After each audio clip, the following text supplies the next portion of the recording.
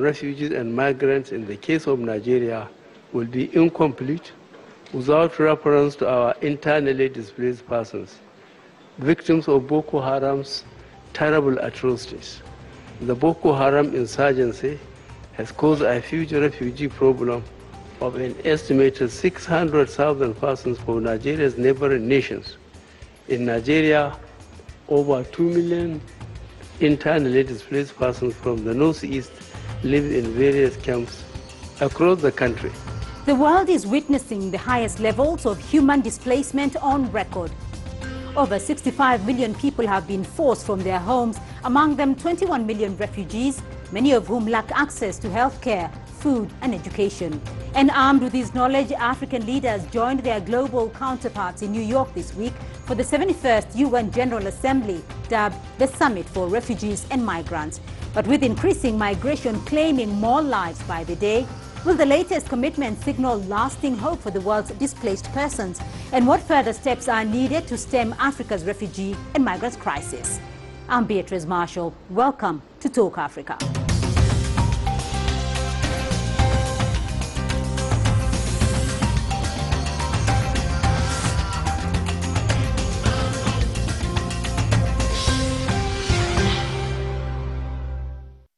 Now, driven by conflict, economic hardships and political unrest in their home countries, more refugees and migrants continue to make dangerous journeys in pursuit of better pastures. But the resulting toll on lives these trips are taking is only getting grimmer by the day. Clementine Logan gives us an assessment of the most recent figures. More than 3,700 people died worldwide during migration in the first half of this year. According to the International Organization for Migration, that's 23% more deaths than during the same period last year. 78% died trying to cross the Mediterranean, many of them in waters connecting Egypt and Libya with Italy. Known as the Central Mediterranean route, it's the deadliest journey for migrants and refugees. But why is this? Well, the IOM points to what it calls new and dangerous smuggling practices. These include piling migrants into unseaworthy vessels or multiple boats at once, and this makes search and rescue operations more complicated. Most of the victims are from Western, Central and Southern Africa, followed by the Middle East and South Asia. However, the origins of a large number of migrants and refugees who don't make the crossing alive are simply unknown. Back to you. Now, as the world rallies to find a more humane and coordinated approach to solving the global refugee and migrant crisis, Chinese Premier Li Keqiang was also present at the 71st UN Summit in New York. At the meeting, he reiterated China's commitment in helping solve the humanitarian crisis around the world by pledging over $100 million to help alleviate the plight of refugees. CCTV's Nathan King brings us more. Chinese Premier Li Keqiang began the official part of his trip by addressing the first ever UN summit on refugees and migrants. He stressed the need to treat every refugee with respect. Well, this issue is a humanitarian crisis, testing human conscience. We are living in the same global village. Every life is precious. The dignity of every person deserves to be upheld. Not since the Second World War has the world witnessed so many people fleeing armed conflicts, now more than 65 million. Premier Li, during that time, pledged an extra $100 million on top of already received pledges to help refugees and migrants. At yesterday's meeting, I pledged $100 million to nations and organizations. Today, I will further promise that in the coming 3 years, through the South-South Cooperation Assistance Fund, China will provide $50 million each year to multilateral humanitarian organizations and relevant UN initiatives. China will also provide another $50 million assistance each year through bilateral channels. In total, China pledges another $300 million in new assistance. This summit, the first on two on refugees, heard from affected people themselves, like Syrian refugee Mohammed Badran. From the time I arrived in the Netherlands, I saw how even Europe is struggling with the growing number of refugees. There is intense public fear about refugees. As young refugees, we face this anger and fear every day. This summit was all about uniting the countries of the world in tackling the refugee crisis. But as Mohammed Badran said, countries are fearful of letting in more. In fact, that fear led to the dropping of a quota that would have required countries to take in 10% of the global population of refugees every year. Instead, now countries will have 2 years to work on individual action plans. Nathan King, CCTV at the United Nations, New York.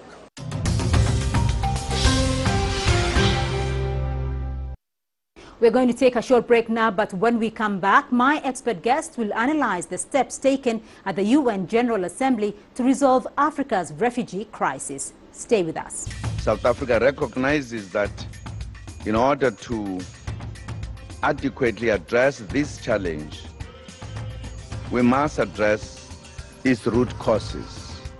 Underdevelopment is a key driver of the displacement of people, and in turn can lead to armed conflict.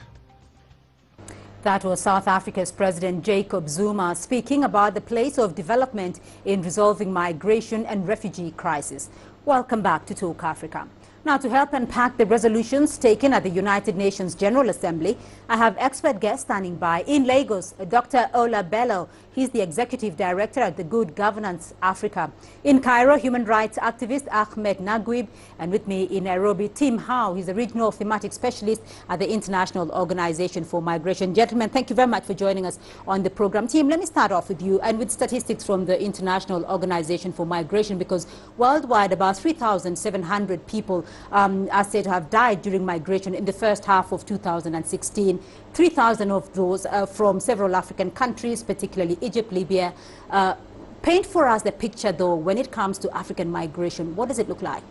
Well, the numbers I think that you're quoting are from our Missing Migrants project, and they actually refer only to the figures of migrants who have gone missing or are dead in the Mediterranean Sea. So this is strictly about sea arrivals to Europe. I think if you ask me to paint the picture of migration and of refugee movements more broadly, we can expect that the numbers are actually quite higher. Not all of the movements that are happening result in death, but what we do see is an increase in irregular migration, people going with increasing levels of frustration, desperation, and thus also relying on the help of people, criminal networks, and going in unsafe ways. I think that is a marking feature which has inspired a lot of the recent debate we have had on migration generally. When we look at the pictures, though, the numbers in general, what are the numbers looking like? Well, again, the numbers, you quoted the Mediterranean figure for 2015. We had 3,600 migrants going missing or being dead in the Mediterranean Sea. There was an arrival of around 1 million people just to Europe through the Mediterranean Sea. For this year, we've actually seen that the numbers have declined. So far, up until this month, we have counted around 300,000 people on the move through the Mediterranean Sea.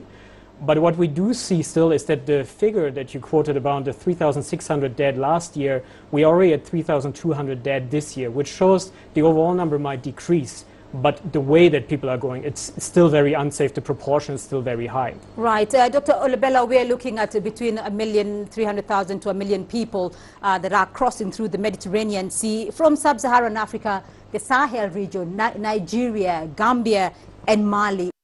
Talk to us about Nigeria.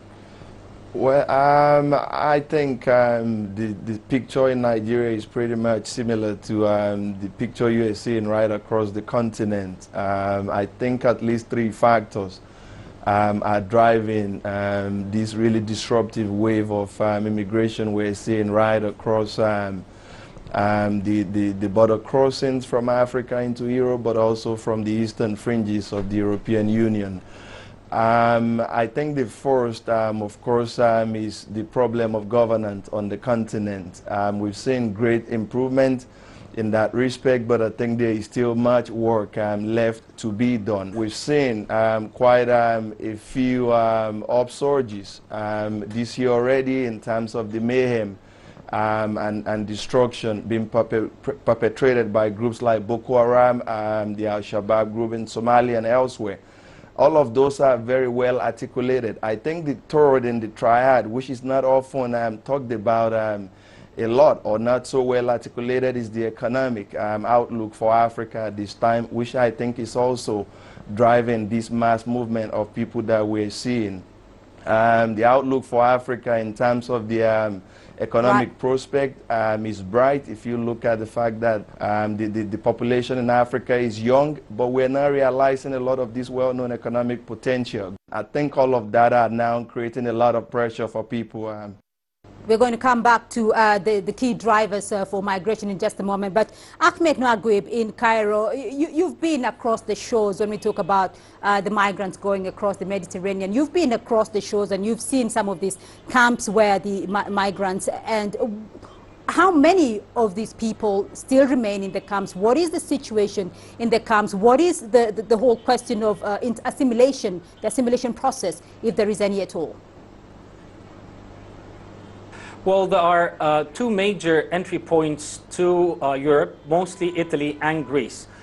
You've got Lampedusa in Italy, where most people drown, where most deceased die on their way to Lampedusa. And then the Greece, you've got the islands and the main port in Greece. The conditions vary from one site to the other. Some, like the one in Piraeus, are not really in living condition, where most basic needs are lacking and no consistent policy to answer the needs of those in those camps are provided. So you've got significant issues in Greece, where it's taking the major hit from the eastern Mediterranean side. You've got a lot of Syrians and Afghanistanis and Bangladeshis and Pakistanis. And those are the major ones. The waves from North Africa and Africa are going to Italy, and those are in a little bit much better conditions. However, there's still the trip all the way to Italy is quite perilous, and not many people make it on the way. And then you've got a lot of young minors crossing. Egypt has over 1,200 young unaccompanied minors to Italy. Right. Team, though, Dr. Bello spoke earlier on about the key drivers for migration away from Africa. He talked about three issues in terms of governance, in terms of economic situation, and of course the conflict. Is that what you're finding with the migrants around the continent? Yeah, absolutely. I mean, I think one could easily add more factors to that. One could speak also about slow climate change, for example. I think that was something that was recently also acknowledged in New York at the summit. But I think what we should also remember is there is an increase in forced migration or refugee movements, really. But there's also still happening the regular migration, people moving from one place to another. And in Africa, more than any other continent, this has always been a very powerful driving positive force. So when we speak about migration, we need to look at the root causes, but we need to be careful there to look at the root causes for the irregular and the forced migration, whereas we should stimulate and we should actually enhance the channels for legal and regular migration. Right. In Nwagwib, though, in terms of trying to stem the tide of migration, what needs to be done, though, particularly from an African perspective? Well, there has to be a partnership between Europe and Africa that is not solely based on a security policy. Right now, the Prime Minister of Italy has lobbied for a 9.2 billion euros in aid to Africa, but mostly focusing on security issues. Dealing with the situation from a security perspective is not a sustainable one, because you have the population of Africa is 1.2 billion, and in 2050 it's going to double, which means the problem is going to double. Dealing with economic issues and dealing with armed conflicts and stabilizing the economy and the politics in Africa will change significantly. Those are not sustainable approaches, and you have those people traveling across and they're not being properly assimilated. Europe has been dealing with this as an ad hoc situation rather than planning. Although in 2010 there were announcements by the EU that Europe's population is decreasing and we need by 2025 around 10 million immigrants across Europe. Now they're having those immigrants, but they're not doing anything with them, and they're not dealing in a proper way to plan to assimilate them and find jobs for them or education and give them access to the infrastructure. So Africa has to have a good partnership, enhance the opportunities in Africa, and Europe needs to better plan the arrivals and receivals of those immigrants. Dr. Bello? I think the solutions have to be found you know, in each of those three distinct pillars that I pointed to earlier. And I think the overarching you know, effort we need to see has to be in the form of closer international cooperation. What do I mean by this? I think there is too much pretense going all around. You look at the situation of a lot of the advanced countries today, you look at their demographic trend, the clear suggestion is that they are going to need you know, workers of the future to continue to pay into those very strong social security pot in those countries. When people are not giving birth, for the average European woman of childbearing age today, I think on the average they give birth to 1.3 children. And there are other parts of the world where the population growth rate is much higher. You've seen the pressure, the pull factor from those regions now coming into full vision. I think we need more and better managed migration. Europe, America, and the other developed parts of the world would need to be less pretensive. Right. And we need to discourse how we manage migration in a way that it's more beneficial for sending countries and the countries also receiving them. But here in Africa, I think there is a lot we need to do. Right. With regards to security, I think part of the driver is the lack of democracy and lack of economic opportunities, and there is much that I think African leaders can do in this respect together with the private sector to try and help turn this challenging situation around. Tim, to get your point though, can much be done to stem the tide of migration?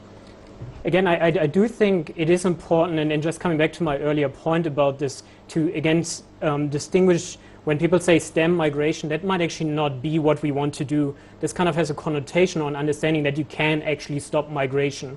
And I think that's a bit of a misunderstanding. What one can do is work towards managing migration better. But if people want to go and if they're in desperate situations, you will not be able to stop them. That's what we've seen. We need to remember also a big number of the migrants moving, and also a big number of refugees are actually in Africa, are actually in the regions that we're speaking about or that we're representing on the panel. Not all of them are going to Europe. It's actually a small percentage.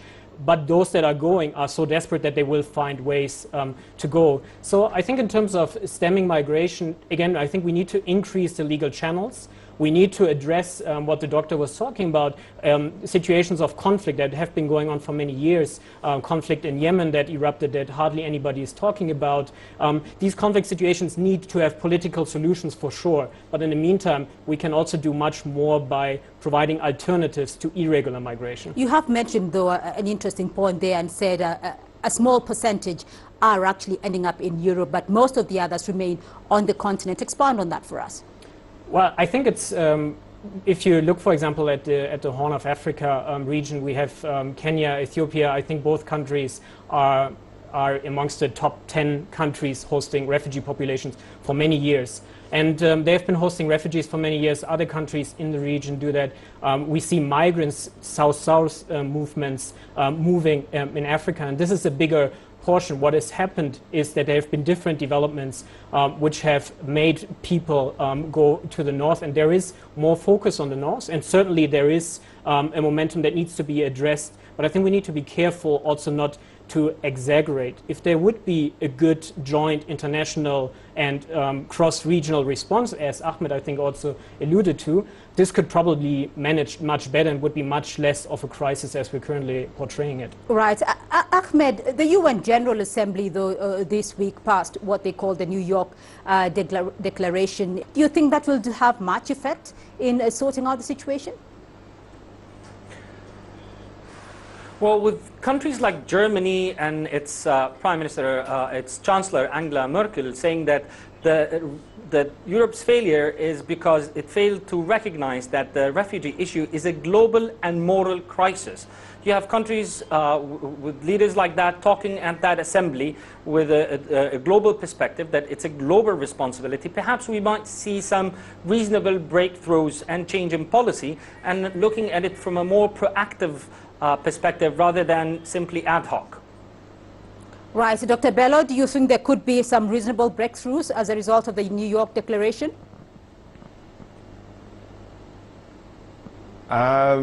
First, I would have liked to see an outcome from New York that portray more ambition. If you consider the fact that Germany alone, over the last year or so, has taken in nearly 1 million refugees, especially from Syria and elsewhere, and the pledge coming out of the refugee summit, we've seen over the last 2 days at the General Assembly, in terms of the target, that countries would take in about 110,000 refugees, over the next year.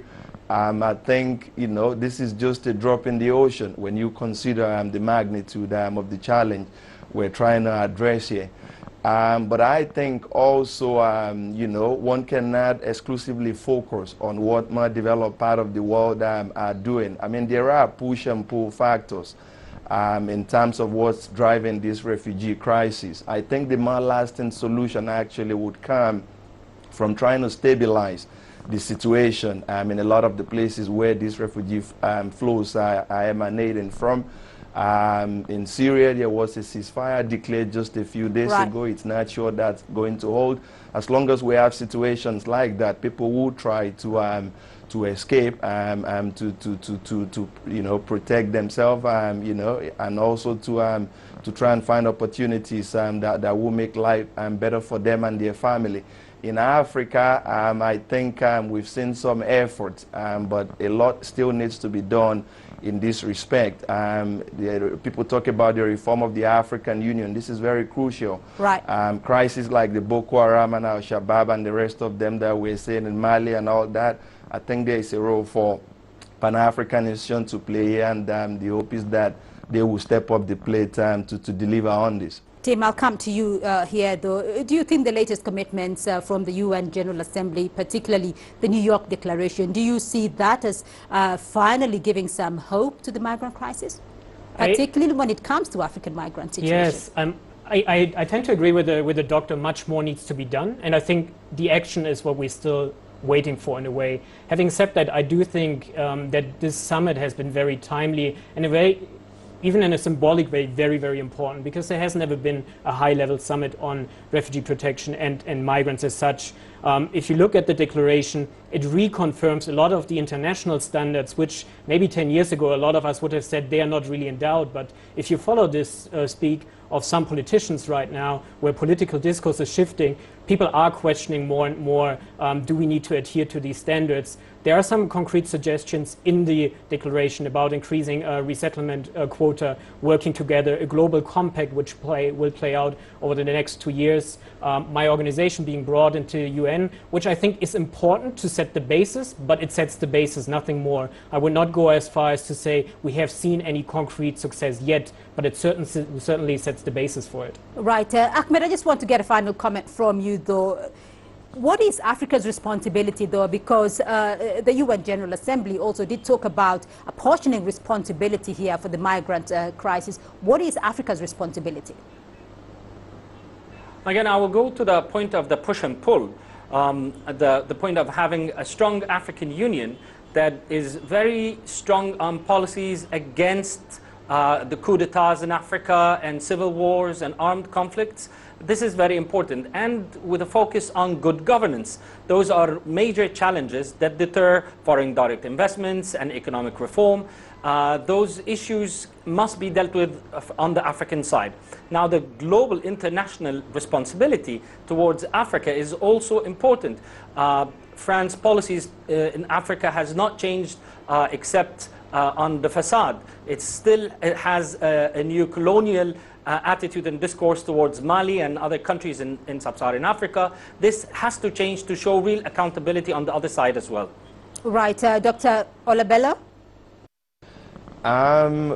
Well, I think, I mean, I'll speak from the lens I'm most familiar with. I talked about the less well-articulated economic crisis that's also contributing to the democratic deficit and the situation of instability that's driving migrant crisis. The key question for me, can Africa now leverage this really poor economic outlook to try and turn the continent situation around? I think we can do it. We need economies that are better diversified. We need leaders you know, who serve their people diligently whilst they've been democratically elected to lead, and when their time is up, they need to pack up and go. Right. Unless we can come together as a continent, bolster the contribution of citizens to these processes and strengthen institutions like the African Union, I think unfortunately we may be saddled with this sort of refugee crisis for quite a while yet. Tim, how you have the final word on this, on Africa's responsibility? Yeah, I think it's absolutely key, and I do think a lot of the solutions lie also with the AU. I would add to that also generally with the regional economic commissions, IGAD, for example, in this region, which over the past years has really stepped up a lot on migration policies and has brought together the member states in this region to find local solutions. There's an AU Horn of Africa initiative on trafficking and smuggling, and this is really African states taking the leadership to address these aspects. I would come back to that aspect about really the potential of migration, the positive sides of it, which we should not forget. And if you look at Africa in terms of free movement, labor migration, there's a lot that can be done within the continent itself that would help African states a lot, and not only in terms of security policies, as Ahmed said, but also in terms of a development angle which we have to look at. All right, and we'll leave it there for the moment, but that's all we have time for this week on Talk Africa.